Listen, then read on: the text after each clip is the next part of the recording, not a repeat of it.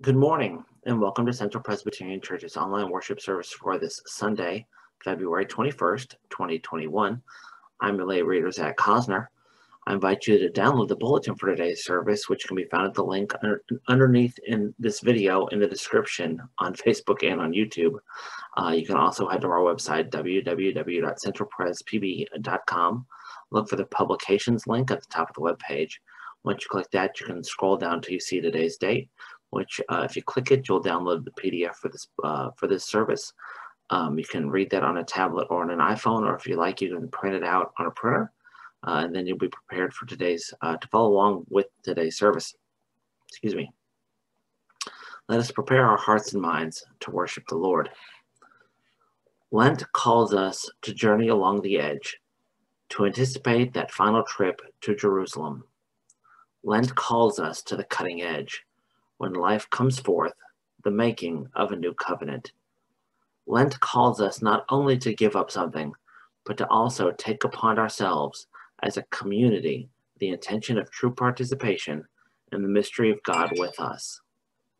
Lent calls us to confession, accountability, and preparation. Lent calls us to concentrate upon our baptismal vocation to be a sign of the new earth. Lent calls us to face the darkness without holding a flashlight. Hear these words from the prophet Isaiah. But now thus says the Lord who created you, do not fear, for I have redeemed you.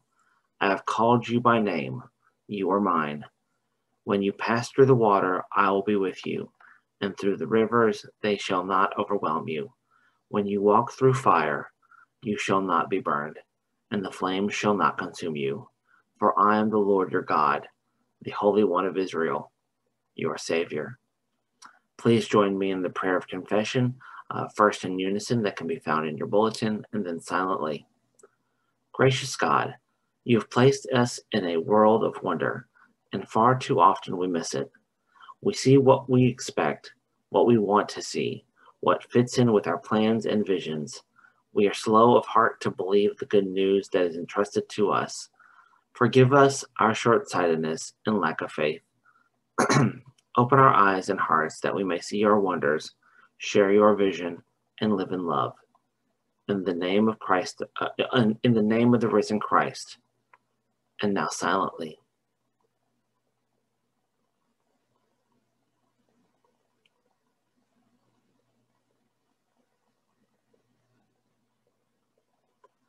Amen. The good news in Christ is that when we face ourselves and God with the awareness of our need, we are given grace to grow and courage to continue the journey. Friends, believe the good news of the gospel. In Jesus Christ, we are forgiven. Amen. Now let's turn it over to Rose VonTungeln for this week's children's sermon. Good morning, everyone. I hope you've had so much fun this week in all this snow we got.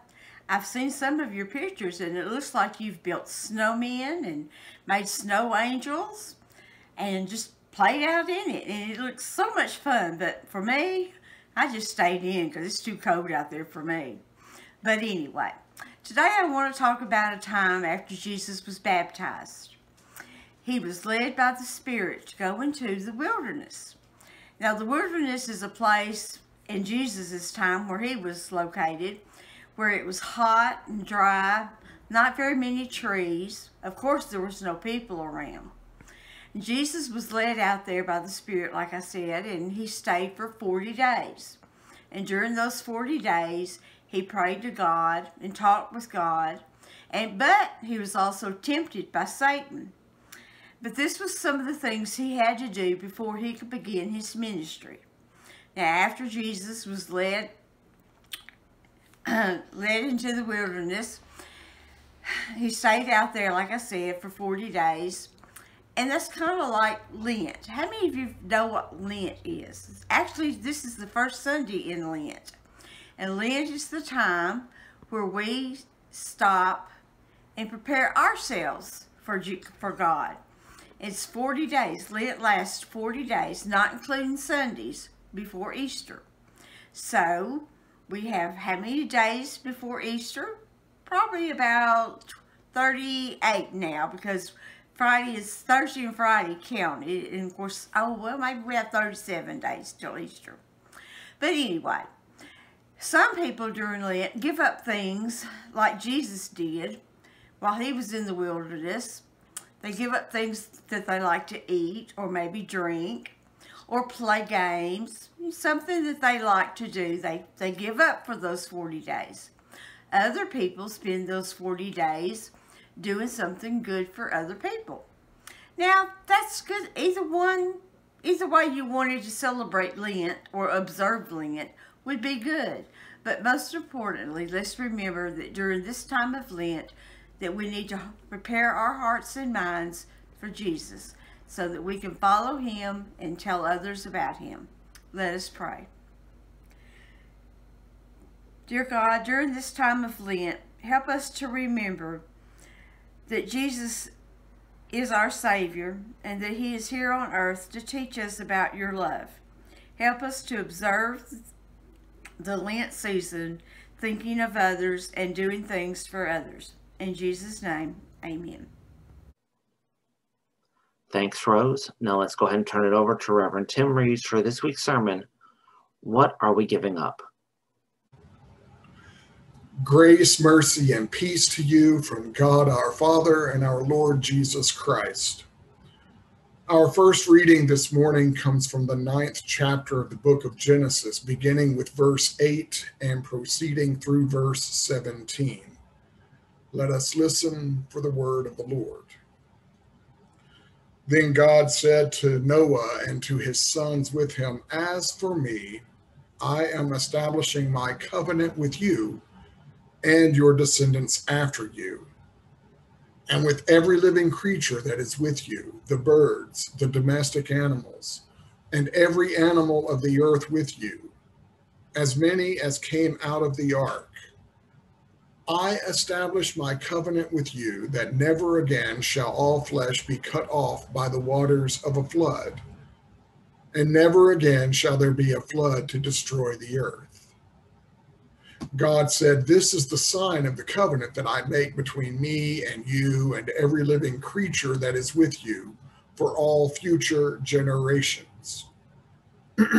I have set my bow in the clouds, and it shall be a sign of the covenant between me and the earth. When I bring clouds over the earth, and the bow is seen in the clouds, I will remember my covenant that is between me and you and every living creature of all flesh, and the waters shall never again become a flood to destroy all flesh. When the bow is in the clouds, I will see it and remember the everlasting covenant between God and every living creature of all flesh that is on the earth." God said to Noah, "This is the sign of the covenant that I have established between me and all flesh that is on the earth." Our second reading this morning comes from the first chapter of the Gospel according to Mark, beginning with verse 9 and proceeding through verse 15. Again, let us listen for the word of the Lord. In those days, Jesus came from Nazareth of Galilee and was baptized by John in the Jordan. And just as he was coming up out of the water, he saw the heavens torn apart and the Spirit descending like a dove on him. And a voice came from heaven, "You are my Son, the beloved. With you I am well pleased." And the Spirit immediately drove him out into the wilderness. He was in the wilderness 40 days, tempted by Satan, and he was with the wild beasts, and the angels waited on him. Now, after John was arrested, Jesus came to Galilee proclaiming the good news of God and saying, "The time is fulfilled and the kingdom of God has come near. Repent and believe in the good news." This is the word of the Lord. Thanks be to God. Let us pray. Open now our hearts and minds, O God, by the power and presence of your Holy Spirit, so that as your word is proclaimed this day, we may hear with joy what it is you would have us hear. that hearing we might believe, and that believing we might live lives of richer and fuller service, glorifying you here on earth as you are glorified in heaven. Amen. I believe we are being asked in today's readings one simple question.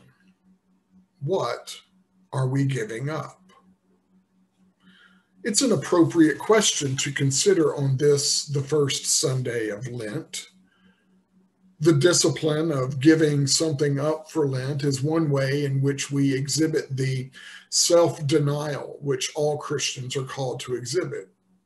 And typically, we think of giving up those things that we ordinarily cannot live without.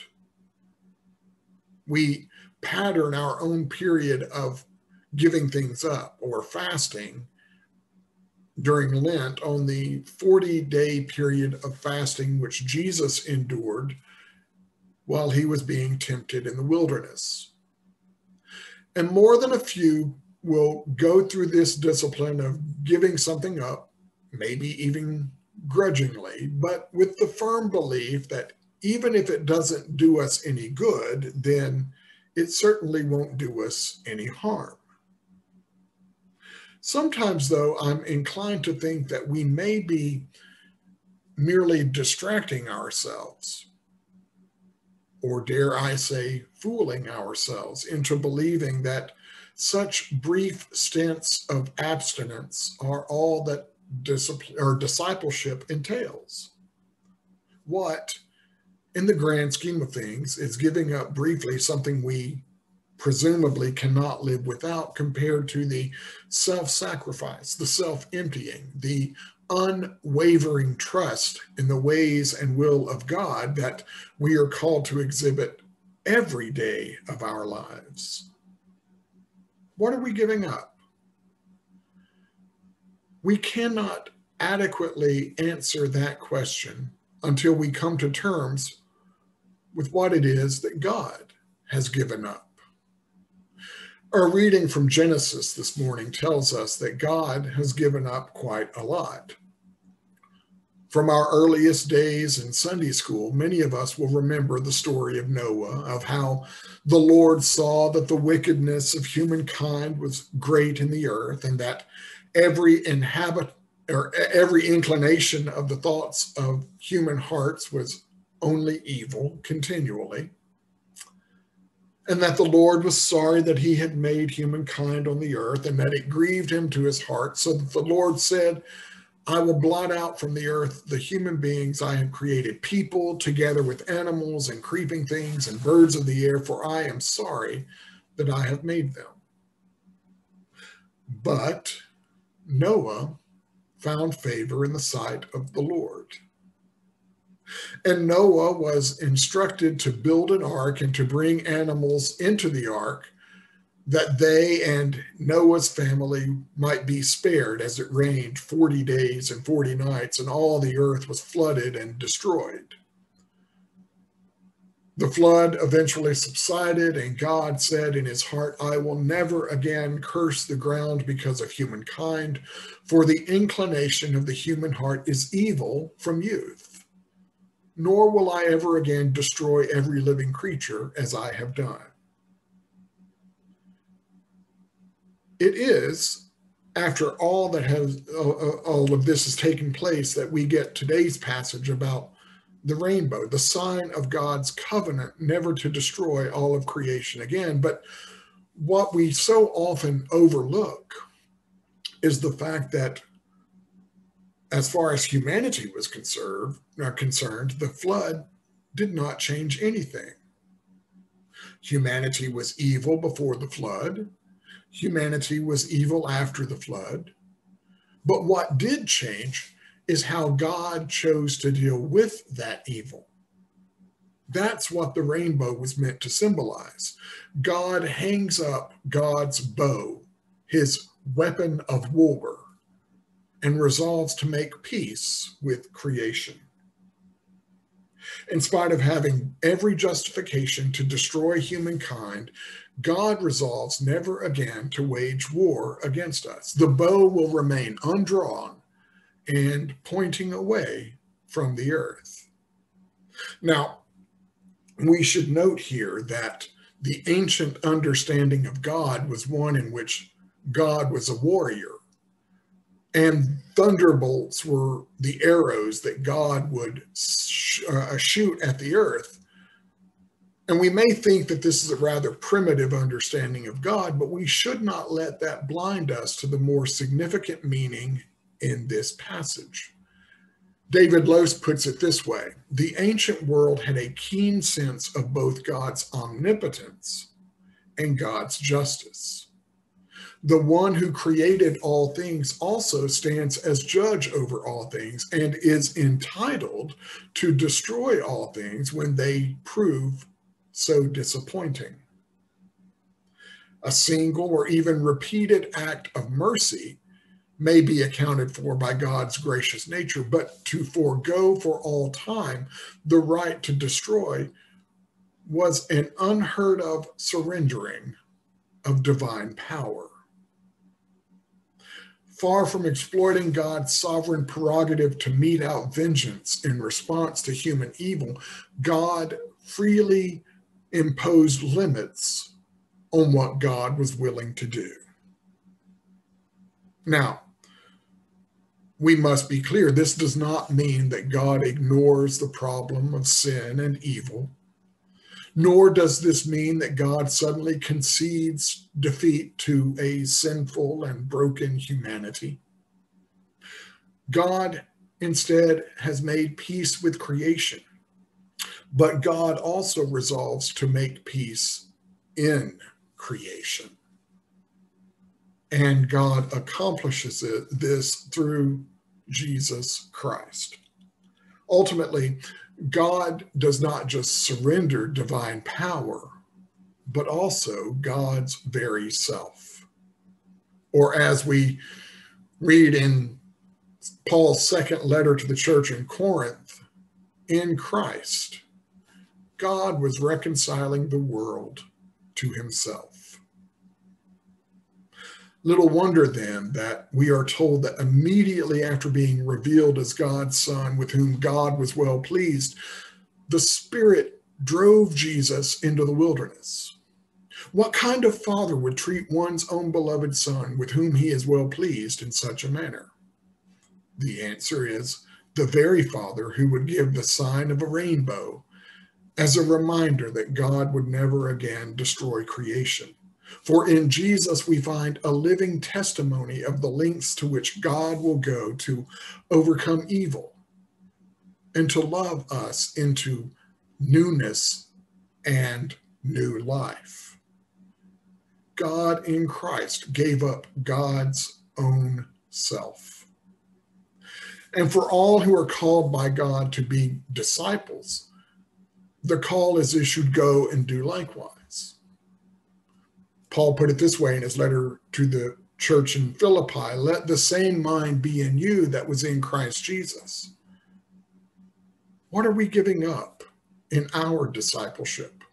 Something that we ordinarily cannot live without? Or are we giving up our very selves? I thought about that on more than one occasion this week. Because if we are to be disciples of Jesus, then we must deny ourselves and take up our cross and follow him. It's a call to give up any and all claims that we have on our lives, or to say in all faith and humility that our lives are in God's hands, and that God can and will use us as God sees fit. As I pondered this truth, my thoughts were drawn to some other words from our Confession of 1967 in our Book of Confessions. To be reconciled to God is to be sent into the world as God's reconciling community.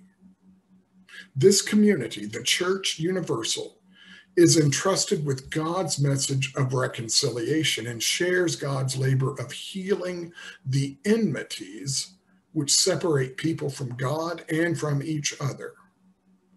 Christ has called the church to this mission and given it the gift of the Holy Spirit. The church maintains continuity with the apostles and with Israel by faithful obedience to God's call.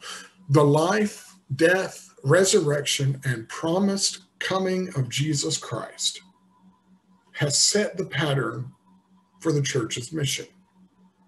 His life as a human involves the church in the common life of all. His service to all commits the church to work for every form of human well-being. His suffering makes the church sensitive to all the sufferings of humanity so that it sees the face of Christ in the faces of people in every kind of need. Like I said, the call to be a disciple is a call for us to give up any and all claims that we have on our lives and to say in all faith and humility that our lives are in God's hands and that God can and will use us as God sees fit. Now, I will grant that that's a lot for us to give up, but it is no more than what our God was willing to give up for each one of us. To God be all the honor, glory, and praise forever. Amen. I would ask now at this time you would please join me and confirm what it is we believe using the words of the Apostles' Creed that could be found in your bulletin.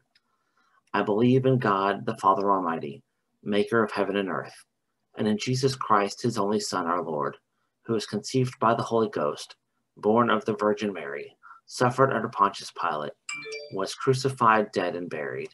He descended into hell. The third day he rose again from the dead.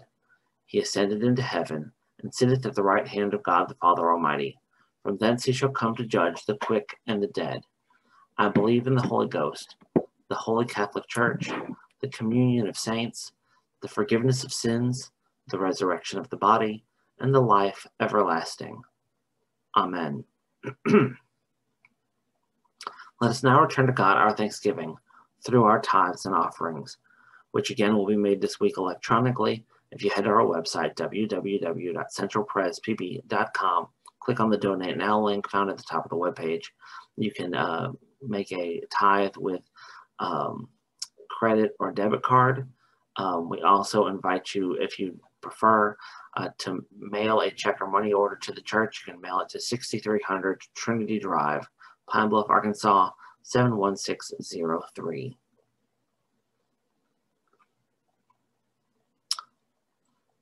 It is our right and our greatest joy to give you thanks, eternal God, for all the blessings that you have bestowed upon us. But we are most grateful for the gift of your Son, Jesus Christ, and for your abiding and sustaining Holy Spirit. For our Lord reconciled us to you and to one another, opening the door to eternal life. Your Holy Spirit continues to confront us, convict us, correct us, and equip us to enter the world and share the good news of your redeeming grace. And so, O God, we offer up our time, our talents, our treasures, and indeed our very selves for you to use as you see fit, until that most glorious day when at the name of Jesus, every knee in heaven and on earth and under the earth shall bend, and every tongue shall confess him Lord to your honor and glory. Amen. At this time, let us share our joys and concerns. We were asked to continue to keep the family of David Perdue in our prayers. We were asked to keep Charles May, whose wife Cindy was a former member of CPC, in our prayers.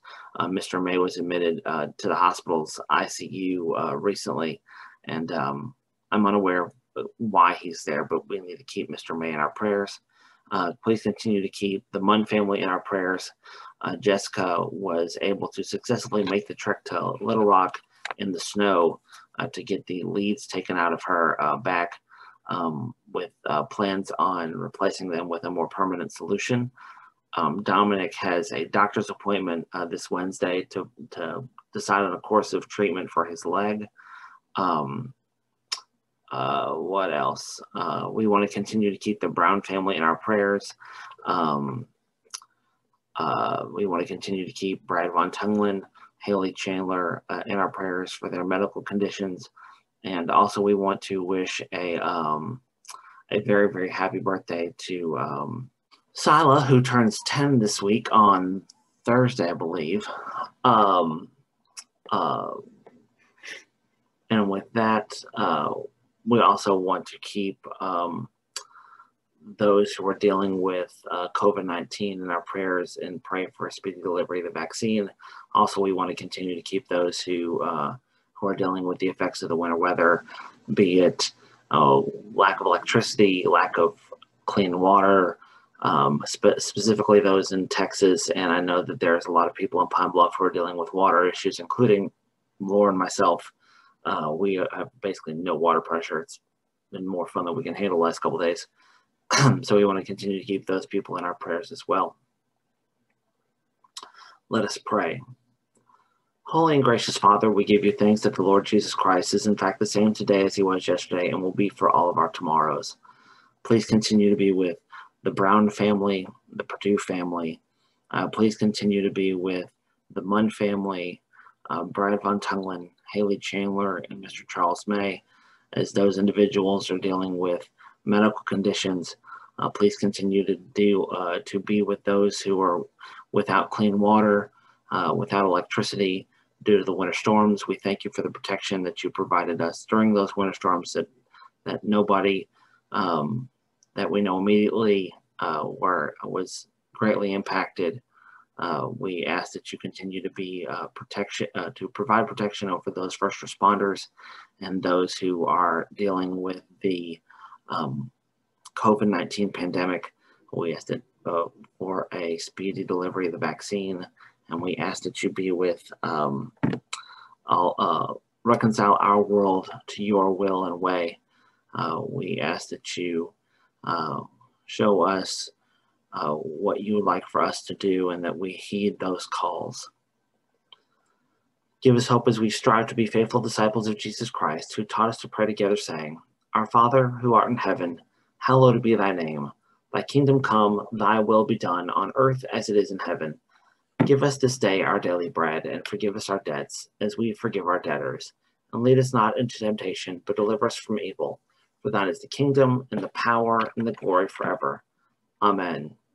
Now go out into the world in peace, to love and serve the Lord, rejoicing in the power and the presence of God's Holy Spirit. Taking today's message with you, and may the grace of our Lord Jesus Christ, the love of God, and the communion of the Holy Spirit be with you all now and forevermore. Amen.